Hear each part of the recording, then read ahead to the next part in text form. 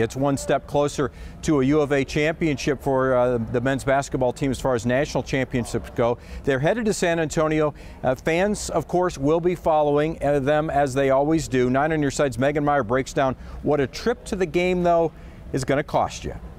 University of Arizona mascot Wilbur here will of course be heading down to San Antonio to cheer on the men's basketball team in the Sweet 16, along with so many other fans who are excited to show their Wildcat spirit. We took over San Diego, and I expect our fans, alumni, and supporters to take over San Antonio. With just a few days between now and the next game for the U of A men's basketball team, Wildcat fans are already making plans to travel to San Antonio. There's nothing like it to hear our fans and see them, and I know our players really appreciate it. The U of A Alumni Development Program is rallying a big group to cheer the team on, hosting a tailgate before the game, not far from the arena. It's going to be a great party. We're going to have barbecue, prizes, raffles. The band's going to be there. The cheer team's going to be there. President Robbins and our athletic director will be there. But a last-minute trip isn't always cheap. A quick Google search will tell you the cheapest flight from Tucson to San Antonio the day before the game is around $800. That's why some fans are opting to drive, a roughly 12-hour trip from Tucson. We're seeing our fans